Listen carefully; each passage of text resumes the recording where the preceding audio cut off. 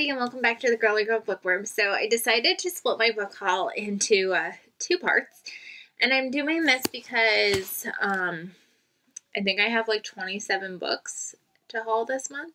So I figured what I would start with is books that I had left over from May, books that I got sent for review, my book of the month books, and my Target book haul books, because Target is currently having...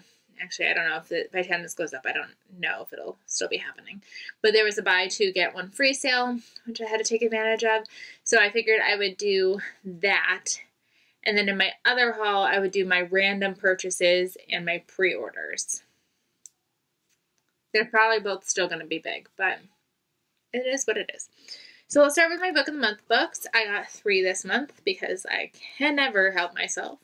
So the first book I got was The Lies I Tell by Julie Clark, which I am super excited about. I loved The Last Flight by her. And technically I still have another book on my shelf that I still need to read by her. But I love The Last Flight, so like the fact that there's another one. And it's been getting really good buzz. I don't even know what it's about because it's thriller. It says she's back. Apparently there's a person with lots of different names. I think it's a con artist type of job. I don't know. Like I said, I don't really want to know anything because I went into The Last Flight not really knowing anything and I loved it. So I think that that's what I'm going to do with this one. So I'm excited for this one. Another one that I know nothing about is The Hotel Nantucket by Ellen Hildebrand. It is not summer for me without an Ellen Hildebrand book. And it's killing me because I know she keeps talking about she's going to retire within the next few years. And I'm like, please don't. Because I don't know what I'll do. If you're new to following me, I have read every published full-length novel by Ellen. So, like, I haven't read, like, I'm thinking, I read The Sixth Wedding, and I haven't read something about baseball. I can't remember what that one was. But, like, I haven't read her, like, short stories. But I've read all of her full-length novels. So I don't know what I will do when I don't have any books by her. I don't know much about this one. I think I've heard that there's a ghost involved. That's all I know. In a hotel. So I'm hoping that it'll be fantastic. I've been kind of waiting until like true summer to read it. So hopefully that will be soon. Then I also grabbed The Stardust Thief by Chelsea Abdullah. Now this one like was kind of a completely out of left field choice because when I first saw it, I went, no, it is looks high fantasy. I'm not doing it. I'm not doing it. I don't do fantasy books. But it kind of had a play on Aladdin. And I read the first like chapter or so on Goodreads. The preview was available because this book I think actually came out in May. And I actually really enjoyed the chapter preview.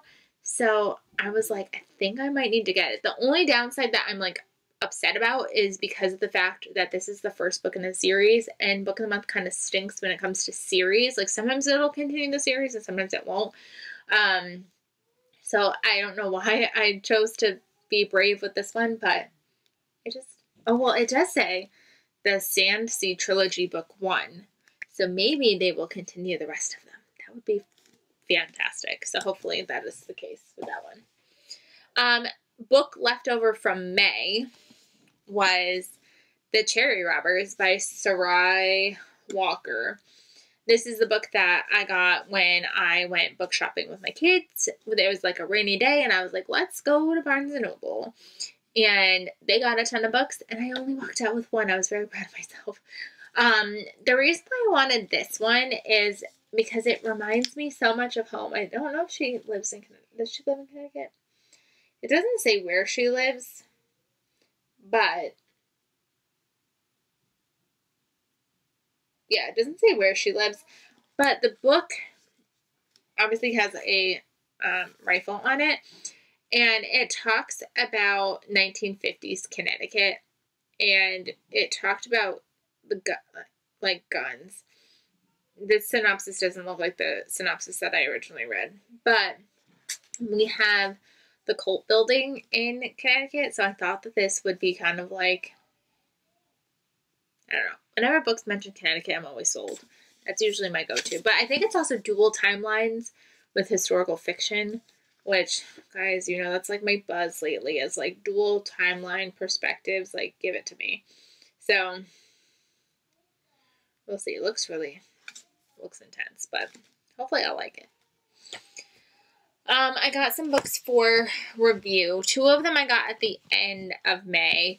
The first one is Yes, Daddy by Jonathan Parks Ramage. Now, this one I started to read, and I have a feeling it's not going to actually be for me. This was gifted to me by Biblio Lifestyle, and I think it's because the paperback was getting released, because the hardcover I knew was already out. And it's about this guy who's living in New York City, and he really wants to be like a playwright. And so he basically sets his sights on a playwright that he can kind of get in a relationship with. And it's a very dark relationship. And the little bit that I've read so far was kind of intense, and I just wasn't in the mood for it at that time. So I probably might pick it back up, but at the time it wasn't what I needed, so I put it down. The other book that I got was Corrections in Ink by Carrie Blackinger. This is on sale as of June 7th, so it's actually out now.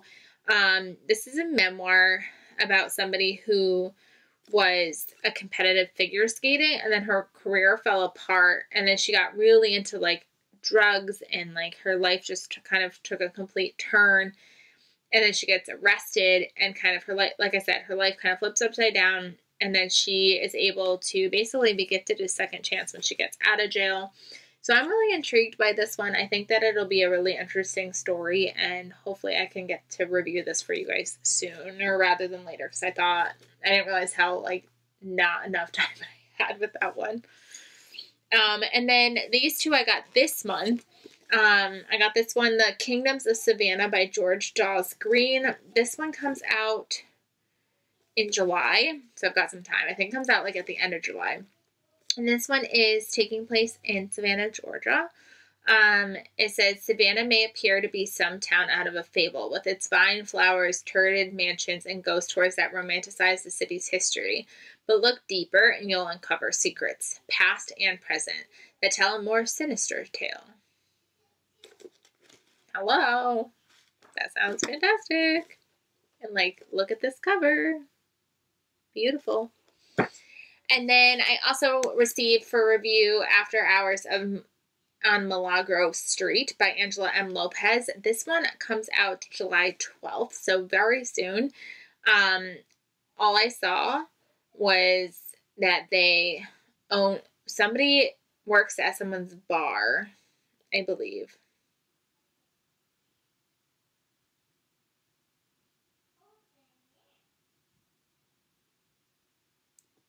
What does it say? So it says, Professor Jeremiah Post, the poor handsome man, is in fact standing in the way of Alejandra Torres's turning Loretta's, her grandmother's bar, into a viable business. So I think that she wants to obviously have a restaurant, and I think this guy comes in and could potentially like blow it all down. I don't know. I will tell you more later, because I definitely want to read this before this month is over and before it comes out. So hopefully this will be in my second part of June wrap up. Then, like I said, Target was having a buy 3 get 3 free sale. That's not what it was called. Buy 2 get 1 free sale. So I bought 3 hardcovers and 3 paperbacks. That's how I tend to run the sale. So sometimes they run the sale and I end up getting them. But what I really try to do is I try to do like 3 paperbacks. So that way one of the paperbacks is free, and then I try to do 3 hardcovers. So one of the hardcovers is free. I don't know if that's actually how it ends up working out, but in my brain, that's how it works, right? So let's start with the hardcovers. We got 2 Nights in Lisbon by Chris Pavone. And I believe this is about a husband and wife who end up vacationing in Lisbon. I don't think she really wanted to go. I think he like convinced her to go, and then he ends up vanishing, or like he's like dead or something. Yeah, it says Ariel Price wakes up in Lisbon alone and her husband is gone. No warning, no note, not answering his phone, and something is wrong. It kind of reminded me of Maud Dixon. So I thought that this would be fun, or like The Flight Attendant. So it just sounded like it could be like a really interesting book, and I've never read a book that takes place in Lisbon, so I thought that that would be extremely fun, right? I was not expecting it to be this chunky though. Then I grabbed The Island by Adrienne McKinty. I read the chain by him, and I really enjoyed the beginning part of the book. The end, it took like this like dramatic like it needed to end when it ended, but it didn't. So I'm interested to give him a second chance. This is about a family who ends up like on an island. Like they go on vacation and they end up on this island, and then it turns into something like sinister, and they need to like escape the island. And it just, again, sounds like a perfect like summer read. Like, don't you want to go to an island in the summer? Just, you don't want to have to escape it with your family. That's interesting. So in the top, we've got dad, mom, and the 2 kids, but we just have the 2 kids and mom. I think if I remember correctly, actually, I think she's like stepmom. And then, like, she's now in charge of trying to, like, get the kids off. I think that might actually be what happened. It sounds so good. It sounds so good. The thing I hate about hauls is it gets me so excited for all the books, and then I'm like, but you have 1,000 other books you need to get to as well. I ended up grabbing These Impossible Things by Salma L. Wardene. Now, this is the Read with Jenna's newest book, and it says, love, sex, and faith. 3 best friends existing in a perfect moment until one night changes it all. So I started reading a chapter preview of this one, and it was about like the 3 best friends. They were like chit-chatting all together, and like one of the girls meets a guy online. And that's all I know, and that's all I cared to know. But I'm assuming that there must be something that more sinister. So I think it sounds like they all take different paths after that, and they eventually have to come back together. Ooh, she's half Egyptian, half Irish. That's cool. Those are 2 very fun cultures. So I'm really excited to see how her cultures play out in this book. That sounds so fun. I knew nothing about this book until I ordered it. This is called The Impossible Us by Sarah Lotz. So I originally had a different book in my cart, and then somebody was like, look what I'm buying in the sale, and I saw this, and like I saw the little snippet that they put next to it, and I was like, magical realism. I need that. So apparently, like, they like send each other emails by accident, and they start like having this true connection, and then they go to meet up, and each other is not there, and they find out that they are in different dimensions. You know me lately, like I said, magical realism, like the second is kind of got a buzz for me. All of a sudden, like I like need to have it now. Like it's definitely a genre that I'm really trying to try out this year. And I'm excited. I bought Black Girls Must Be Magic by Jane Allen. This is the sequel to Black Girls Must Die Exhausted. I was not expecting it to be so tiny, especially because I know a 3rd book is coming. So I was not expecting this one to be so short, which I'm kind of fine with though, because I do like my short books. But like these covers, man, her cover designer, on point. These are gorgeous. So when we meet her in the first book, Tabitha she's kind of got it all. She's got the boyfriend. She's got the job that's supposed to be getting her a promotion soon. She's supposed to have it all. And then something happens to her. She gets a diagnosis that kind of flips her life completely upside down. So it's really kind of like a slice of life kind of story.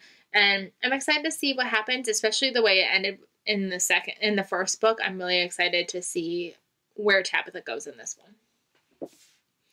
And then the last book that I got for this part of our haul, I've got The Wild Girls by Phoebe Morgan. This is one that I feel like there's a hair on my face. I'm sorry if I keep like grabbing my face. This is a thriller novel, and this is one that has like come on and off my like radar of like, I'm going to buy it. No, I'm not. I'm going to buy it. No, I'm not. So I figured if I could get it for free, I'm going to do it. And it's 4 friends that go on a luxury retreat. I believe they go to Africa. And then sinister things happen. Yeah, it says, a deliciously wicked and stunning thriller about a group of old friends who plan to reconnect on an African safari vacation, but soon learn that their wild pasts have finally caught up with them. It just sounds fun. So yeah, those are all the books that I got for this first half of the month, even though that's not true. I'm literally staring at my other half of this book haul right now. So I think I'm just waiting on like 2 more books, and then I can film that one. So I hope you guys enjoyed. Let me know, have you read any of these or any of these on your radar? Let me know, and I will see you guys really soon. Bye, everybody.